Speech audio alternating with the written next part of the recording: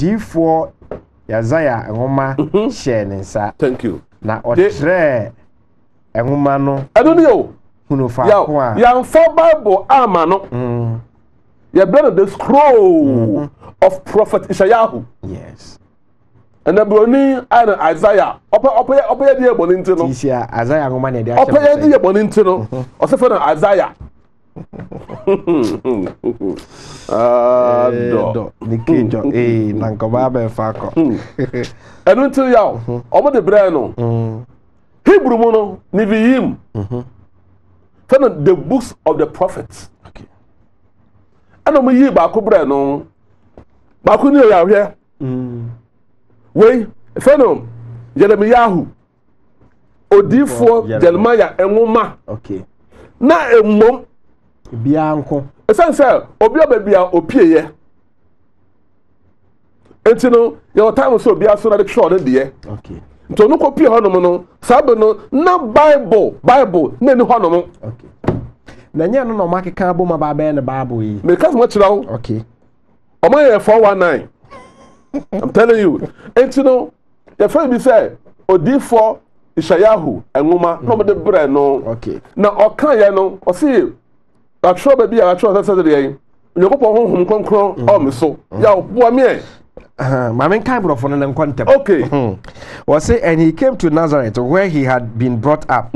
And as his custom was, he went into the synagogue on the Sabbath day. Sabra no. Ya sabra no. No ne Israel for, Hebrew for, and edi nkita ho e wo homeda.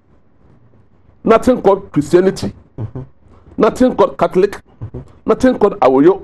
Nothing called Islami. Islami nothing called ICGC. And stood up to read. Verse 17. And there was delivered unto him the book of the prophet Isaiah. And when he had opened the book, Nyame on Hebrew for and a delay. Okay. Etino okwaya no and na obie the book of Isaiah. And o kan no say or say he found the place where it was written. Oh, who say actually be say the spirit of the Lord is upon me. What's it? Because he had anointed me to preach the gospel to the poor. He had sent me to heal the brokenhearted, to preach deliverance to the captives, and recovering of sight to the blind. Yeah, baby, why mistake? Oh, fine. Yeah. I'm saying, what you say, or the moja, I bet you and Quan. Oh, of a man who be a million who be a sour. I saw about some other day. Mamma kind be. Yeah. Was it the spirit of the Lord is upon me? Because he has anointed me, Wasame, to he has anointed me to preach the gospel to the poor. To preach the gospel to the poor. I have put a mistake. The gospel. He had sent me. Okay. He has sent me to heal the brokenhearted, to preach deliverance to the captives. What? And recovering of sight to the blind. Yeah, I'm sure one can say about self for the Mojamadi. To set at liberty them that are. Oh, but no, anyone, sir. Offer the bill. So offer the Moja to preach the acceptable year of the Lord. Yes, you more gentle. Na me won't qua. Fellow, I had a phone. Yes, you more gentle. Who about deliverance? I yes, I am out. Yo, none of them said I'm yelling. Maybe I should say one of us here who you're drinking. Who may heal it? Yes, I run out. Yeah, one emra who you're drinking. Today be out of the one said, no, my emre. On the net, me why you're drinking. Okay. No, my Jimmy, and never who you're son. Tell you to gold for gold, who you go there. One fat mercury, I found some so that's a 1 to 2, who says good, and you're good. Sir. Until you are so say no, before we say what kind of cradle, not what Jimmy paying. Offer the minimum, no, never on my kind of question. Man can't say or the more job at Jim Kwan. Or so become message. Actually, Hebrew for until you I feel there a woman near when near I then and the baby will see. I don't know, so for my catcher say, we ma come can boom in the baby book. And then the correct sound and the next him. A summer banner. And to win on that, I am your son. Yeah, what? Mose ngoma I found teachings aya 5 okay Hebrew mo no was all Hebrew ni I found Torah okay the Torah no aya ngoma maako num obi say be 5 and 6 book of Moses aya tro because 6 and 7 aya India for omoni ma bi amode ye rituals I found demonism okay a book no the side no aya title engineer Moses books no bi no David said o ka se no no enam se be bie ne hu nyema bi nti ana mo ma ne panta o se kama ya hu no ukodi fie a ono no Israel akwa tell the what do must kwaje ni me nyina ya nya no kure obi kwa pon kabida 6 and 7 book of Moses. Yes, India for no my no the tax na to so. Okay. No the demonism. 5. Okay. The 5 no, omo fe no Torah. Ana ye wo adifo ngoma. Ebe Yesu ko yiye no. Fe no Neviim. Yes. Ana ye wo Ketuvim. Anu ye the holy writings. Okay. Ebe ni Ezra. Ebe ni Psalms. Ebe ne kwadwon lamentation. Yes. Eno no efe no Ketuvim. Okay. Eye me nsape. Na New Testamento na mai. Matthew, Mark, Luke and Na I know the yale o. Okay. Yale pa ka se pa. Yo entino. Kenin aka say COVID. Yo entino. Men kind of short time untino go from wa bia let's close no masa ato aso Roman for ebra Yeshua bae na o koye no o mo na beteki ahindi no from Greek ho na ba Roman for nsem boa yawo ana mo hu say sai ngo we say ya omunya ebe boa wo mo okay o boa ngo nyina no adiko Rome. Okay. A book mako. That is it. At the Rome. Omo the Rome no. And omo yes say. I was a second book ready ah. If you are saying kunim. And until sanity dia. E be hwe books na dia ba no. And old books na all na e small bosom no. Mfa nyina amra. Na fi no, ye hwe de betuma boa yesom na ye kreti no. Ne ye nkamom. Fa no compilation. Ye fa nyadwuma. Shade obi won man onim ye kacha ne ne enti no we say scrolls in the hu here pa eh ya me kasam hwe scrolls na me ye no ebi na gu ano yes am capture am for hwe yeah am boy no good enti no me kasa me the make am or say when was the Bible assembled? Okay, thank you yeah J so owo na so tia yeah, no, okay, make a free. Oh, 3. Thank you. I say, how was the Bible compiled? Thank you. Question number 1. Could you please explain who decided what books would be in the Bible and when was this decided? Answer number 2. Was it the earliest indications of the Old Testament canon come from the time of Ezra and Nehemiah and suggests that the process had begun during the Babylonian captivity with the Torah. Yes. But the process was probably not complete until sometime in the 2nd century, that BC. Deciding which books were to be included was done by senior priests based on general agreement that each book was authentic, written by the person identified as its author and divinely inspired. One more no mo ya de omunyina ya one omunya Hebrew for. Okay. Omo ya brofo Roman for. Sase na ya ba benya Roman kingdom or Roman empire. Enti no mo no munya opportunity no ko se sa books no. Adosun. Ana mo ka say de ne yemfa. Na ne asum na ya de abawiase no aye Catholicism no say Christianity no abefa.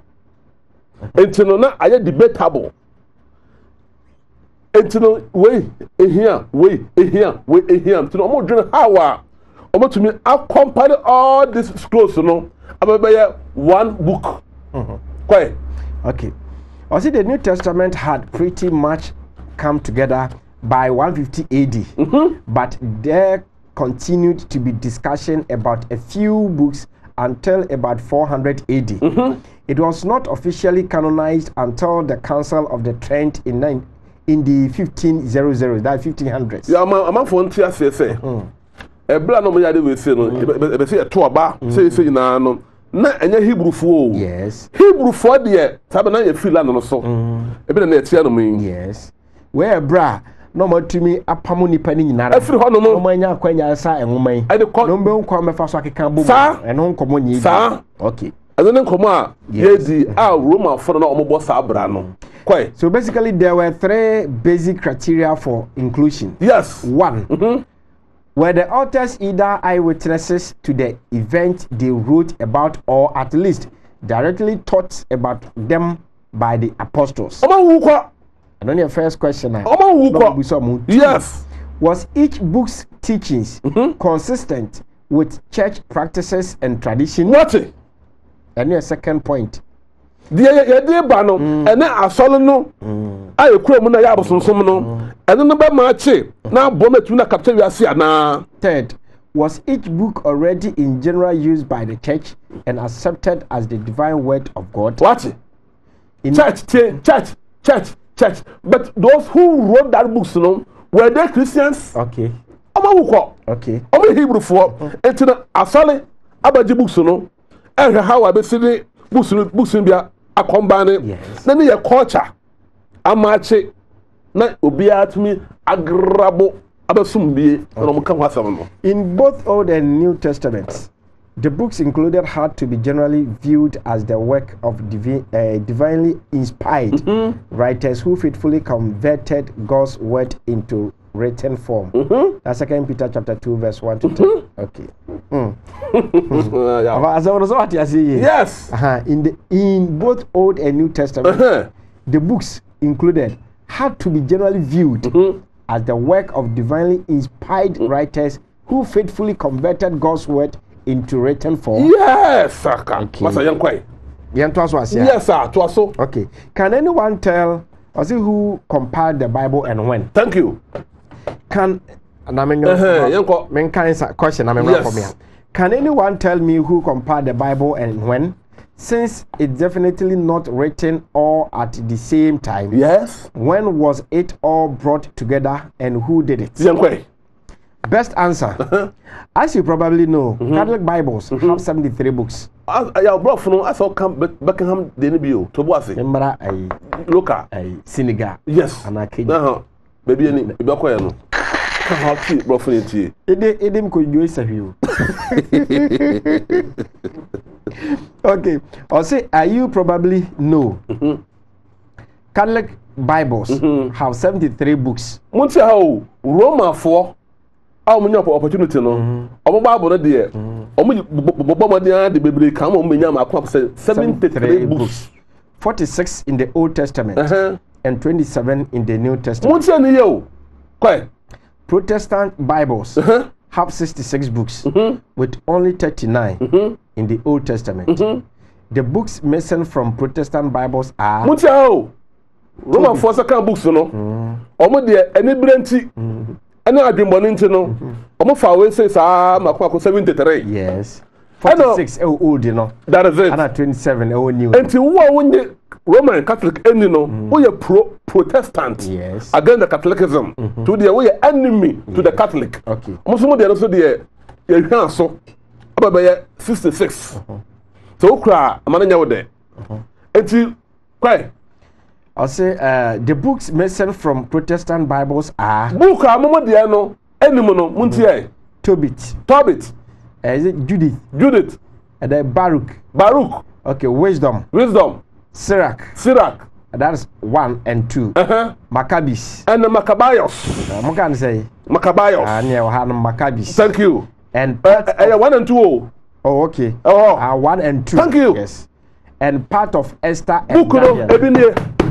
One of the old books ebini a content sa books nyina no ana the waka mo agreement Esther and Daniel your Bible here mo no yes enye ni nyina o there be o ma wie o ya confo part of Esther and Daniel they listen almost say Solomon the wisest man in the whole world meboa Good. Check the Bible. I didn't Solomon, yeah, it's so wisest man. Obuba. Oh, you say, our heifer. I Solomon, the NB, Ecclesiastes. Yeah. And songs of Solomon. Wait. And you munum. Wait. Obua. And you munum. And someone sort of what kind of yaw. Where's a moon? A friend apocrypha. Okay. A moon, a war. Roman 4. I'm from Kababo. But a moment in the air. A woman. Solomon of Yansa. And I say, the humans are or Baby or Nini be woo ya. A matu or Munyamba or my judgment. Maybe Asa or pie. Idea be Nini no Hanawa. Okay. Omo compile omo say when you Catholic in India. We are Protestant. Ya fan kan homa womo. Okay.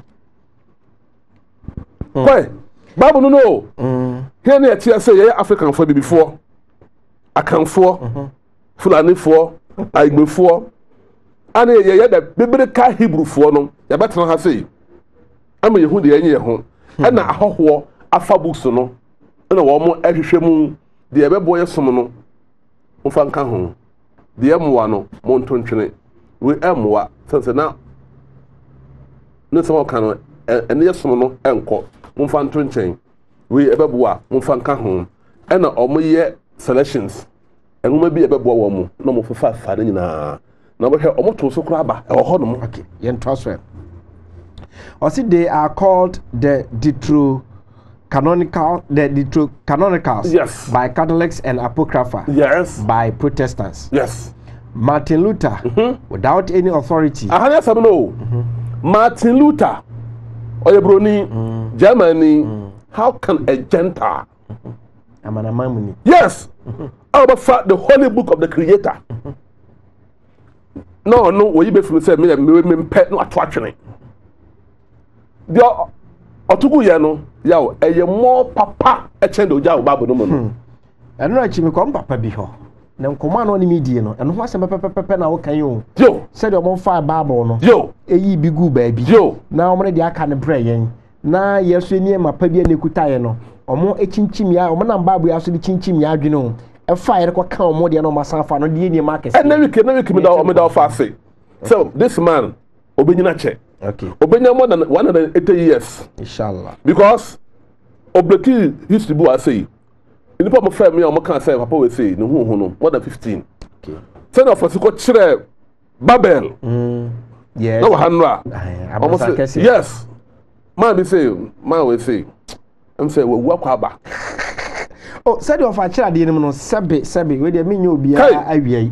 Kisa wa adwene no emu hapa na sebi unyansa wo fom na de ofa kan no ntia. Oh, Hebrew teacher. Oh, Hebrew teacher. Na me friend me jame de neba. Si amasa. Si amasa. Ya o ba o, ya tu na me ba no. Papa. Ya, etimi ufu a satellite. Yes. And link to the universal into the universities are professor for no yeah media. How was he breaking here? Who said no man is also for or say well no many no kwa kakra na am say that some so for share we are bombo we are high virus so for corona John obeje apo no oda akodi ho yes so boa Nicodemus ohun Yeshua no you that rather Zacchaeus and Nicodemus Zacchaeus I say so my bo obi epo a e ba ho dey empren afere mo say enkwaje abade mi fi sir tabre Yeshua no kra message o Yeshua okra message o ti say Yesu ka se me chase papa who say okuta nkwaje o so won sam no e ma life nti se ma bo obi epo a me bon ho mplan e de tuya ka o se na nkwaje dey aba wo fi enu ti bo so bo suan of our pa ho achi Martin Luther asem no I say Martin Luther without any authority whatsoever remove those 7 books and place them in an appendix during the Reformation, they remained in the